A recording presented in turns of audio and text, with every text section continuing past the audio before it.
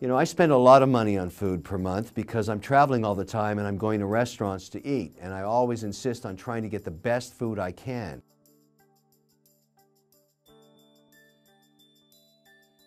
I don't like to eat a lot of salt or butter or sugar.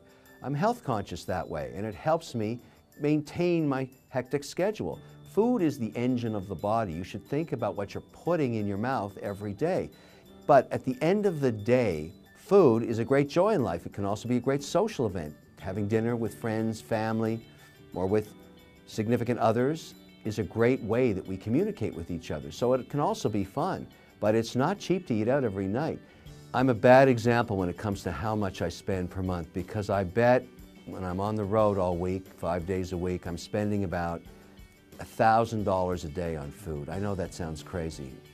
About $1,000, because I'm taking people out for dinner for business. I'm buying a great bottle of wine, because I hate bad wine.